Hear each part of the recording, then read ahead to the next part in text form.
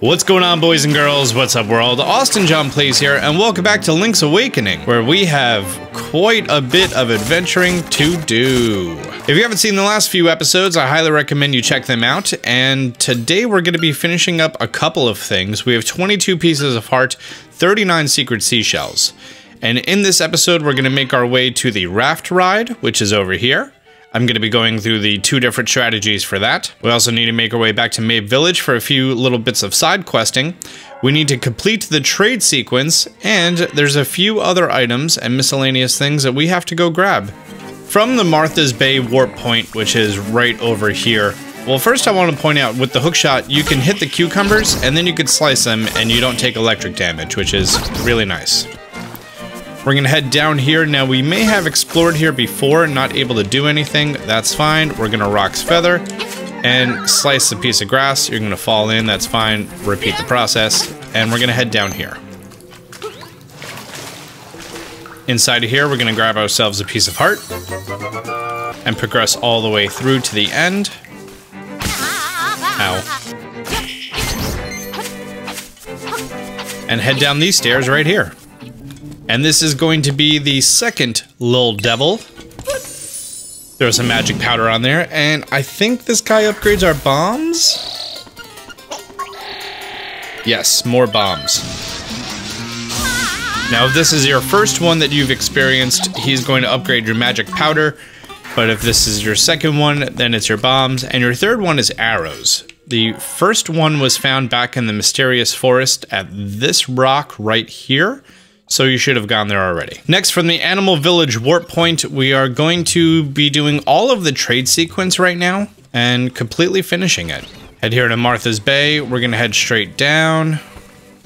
Now, up until this point, you should have your trade sequence item as being the mermaid scale right here. If not, then you got some catching up to do. For the newly acquired hookshot, we're going to hookshot into this box right here. Hit the sea pickle. And in front of this statue, we're going to hit A. We put the missing scale into the statue, and it opens up a secret passageway. Oh, snap. Down here, there's going to be invisible enemies. That's fine. Just swing your sword, walk forward. And this magnifying lens is the very end of the trade sequence. There's no more trading to do. And it's going to reveal many things you couldn't see before, including all the enemies that were in this room. Now, the magnifying lens actually does a few really important things for us, and here at the Animal Village, we are going to go to the uprightmost house, and before there was an invisible guy in here, and we can see him now. He's looking directly at us. Hey, you can see me? You must have a magnifying glass.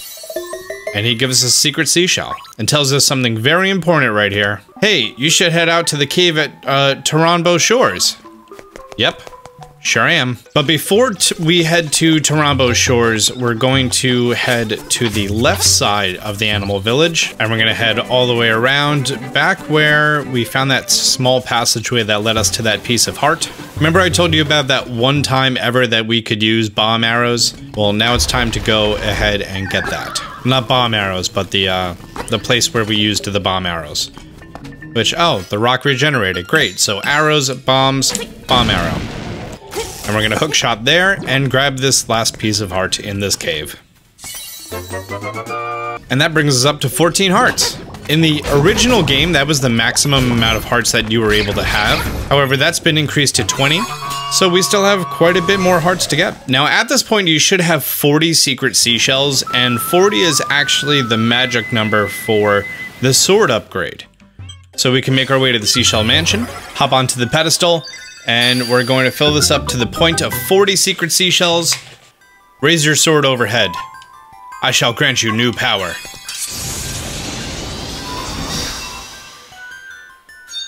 Whoa!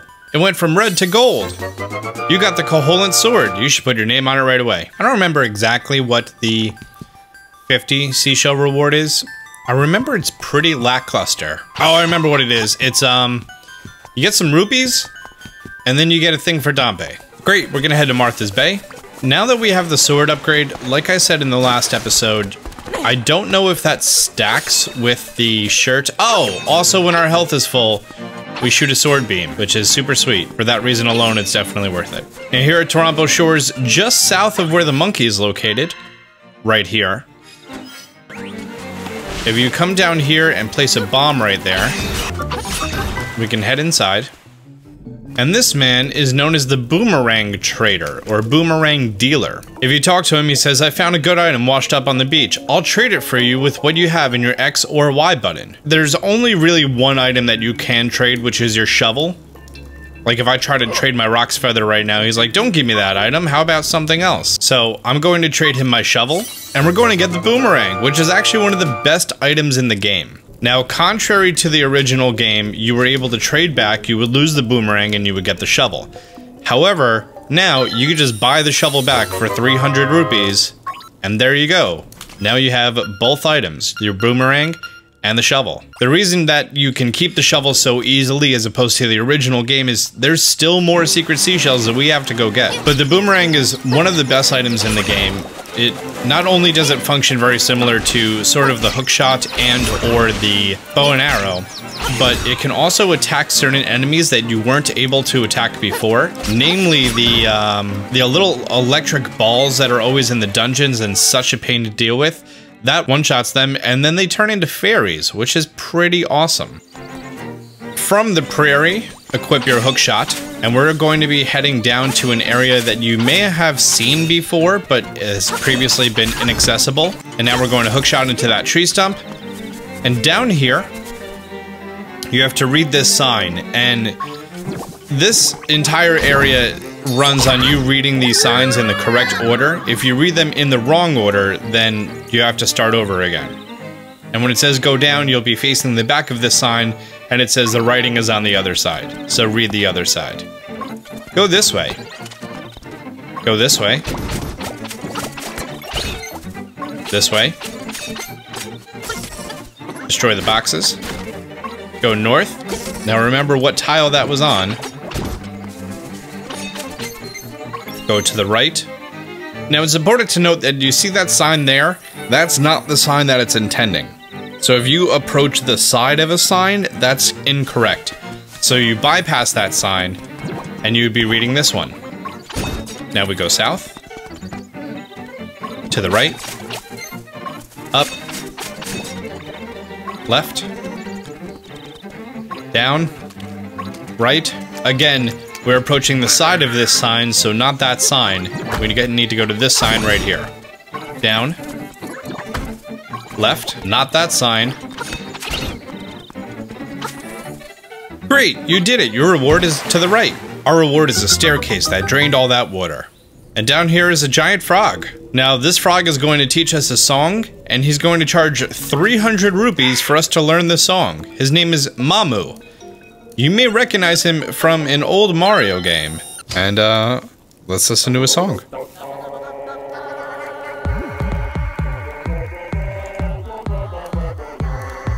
Oh boy, this is a pretty hot track right here. You've been a wonderful audience. No encores. Croak. And we learned the frog Song of Soul. It can even liven up unliving things.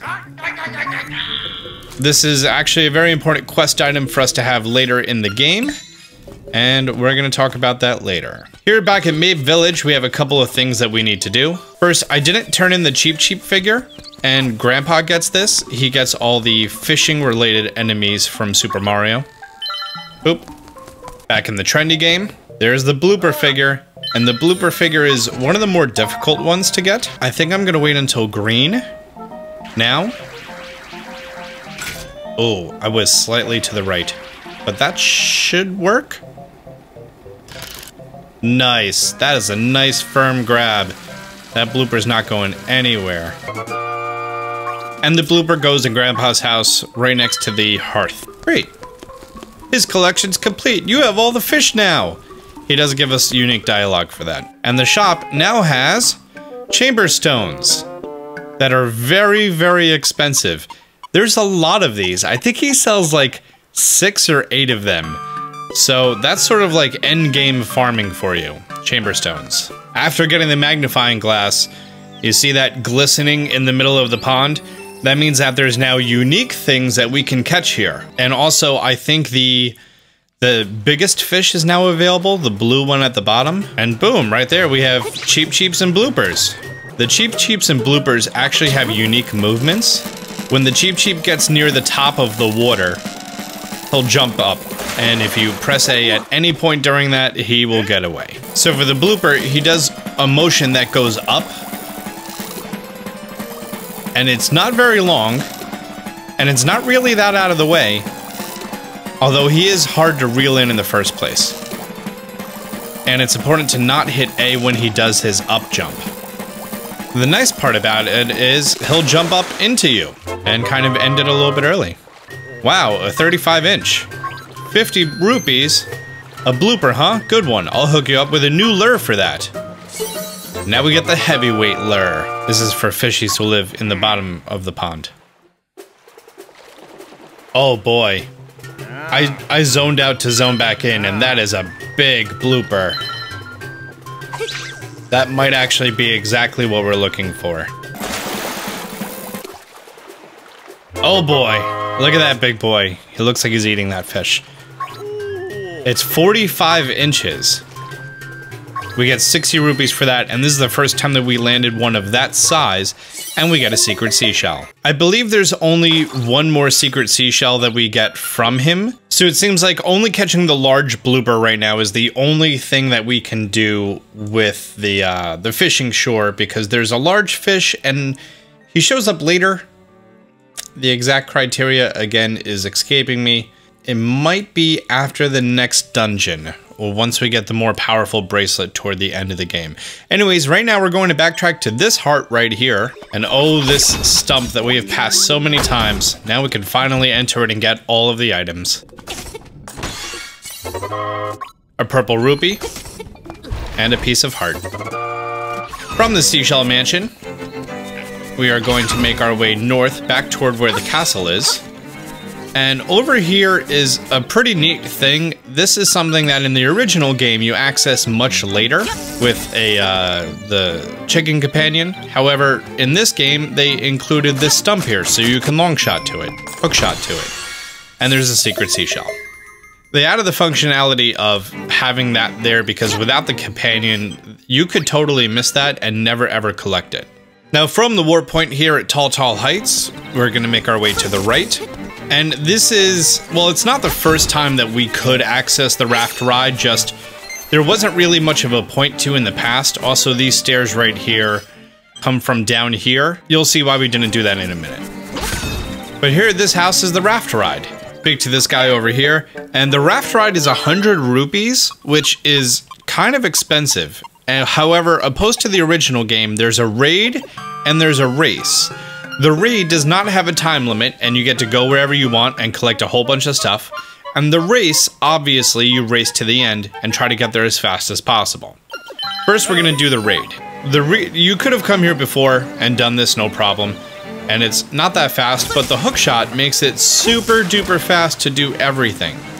You could also go against the current, which is important here, and you're gonna wanna have your Rock's Feather equipped, so we can always head up, collect the rupees. Each of these is 20 rupees, which is much better than it was in the original game. I believe it was only 5 rupees each time. Now, if you want to come here for rupees, you're more than welcome to. But there's also some unique treasures that we have to get here. And you're also going to learn about a sideways hook shot. There we go. That'll nudge you into those little crevices that you couldn't reach. Now right up here is a secret seashell. You can walk off, use your shovel, equip your hook shot back, trust me.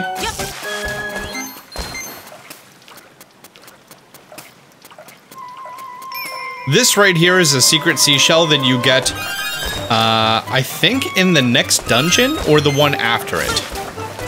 Either way, you cannot access it from the overworld, which seems weird, but is a pretty neat feature, and it's one of 2 times that that's implemented in the game. If you have a good amount of patience, this is a fantastic way to get rupees. I don't think it's faster than the crane game. I'm gonna do a full analysis on it. And now we're done. No more grabbing stuff. Do you want another go? Now, you can choose ride again and it'll fast travel you up there. However, we actually need to go into the hole that he just walked in. Because in here we weren't able to traverse before without the flippers, and we weren't able to get the treasure without the hook shot. And we got a piece of heart. Sweet, dude. Now here at the raft ride, you also get a treasure for doing the river rapids, I believe in under 30 seconds, which sounds a little difficult, but there's a few tricks for that. And one of them is you want to do all your sideways angles as much as possible. Go down, and then as soon as it becomes available, you want a hook shot to the side, hook shot close, hold straight down, that takes a second there, and you want to do those sideways shots. Shoot down from here, to the right, down, sideways, left. I missed that. Okay, that's gonna hurt.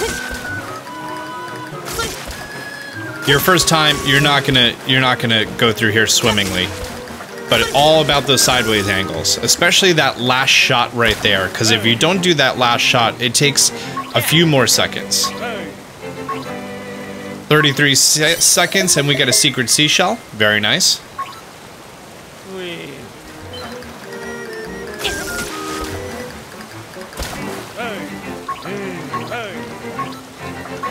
Alright, well that was like 33 seconds and we got a piece of heart. So, I wasn't expecting that.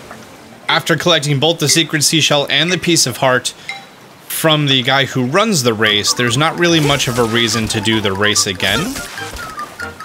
Although it's within 30 seconds you can get yourself the treasure. And once you really get your time down, you can actually start to rake up pretty well. But I did forget this piece of heart right here that you can access via raid or race. And that brings us to 15 hearts, which is already more than the original game had. That's great.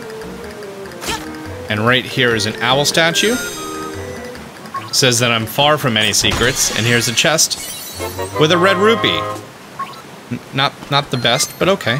But that last sideways shot is like that real moneymaker. If you get a bad time, you just don't get any reward whatsoever, and that's kind of whack. Although, you didn't deserve it.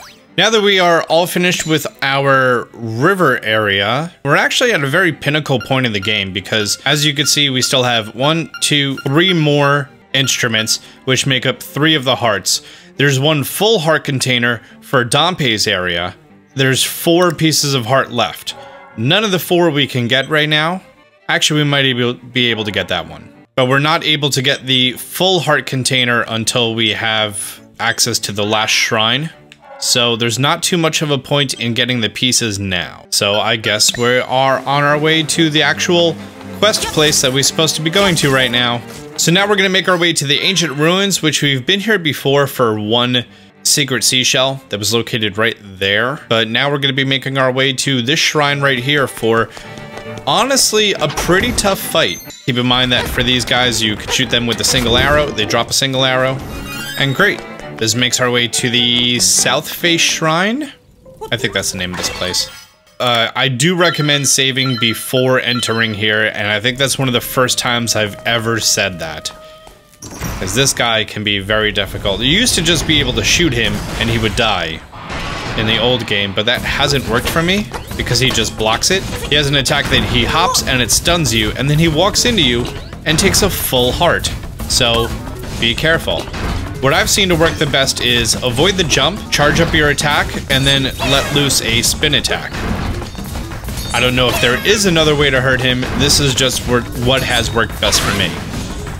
And then he drops his shield, and then you can feel free to shoot arrows at him.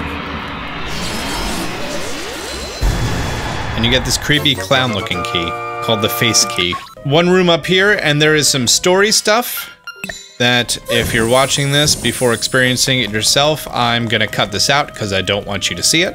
But after interacting with the statue and getting the key, you can leave, and the owl will come talk to you. Hoot, I see you have read the relief.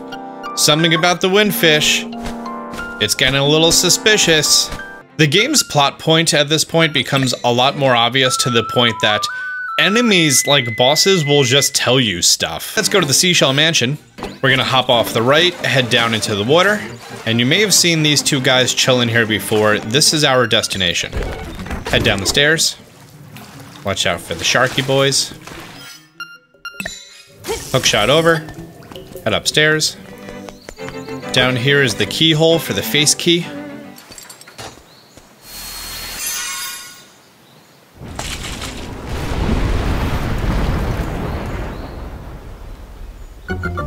Wow, that erected very quickly. Kind of aggressive. And there we go. Our next episode brings us into the Face Shrine.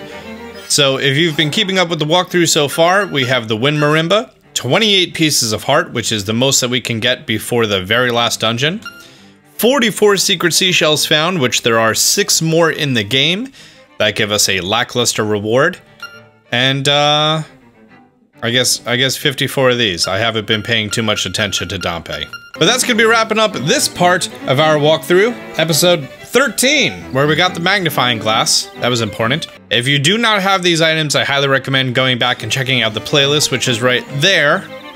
Hopefully I timed that up well. Be sure to hit the like button, subscribe if you're new to the channel, turn on notifications, and I'm just gonna hop back and forth until that 20-second timer of the end screen wears out. I could give you like a nice cringy YouTuber outro of, because if you subscribe, then more people are gonna like my beauty tutorials.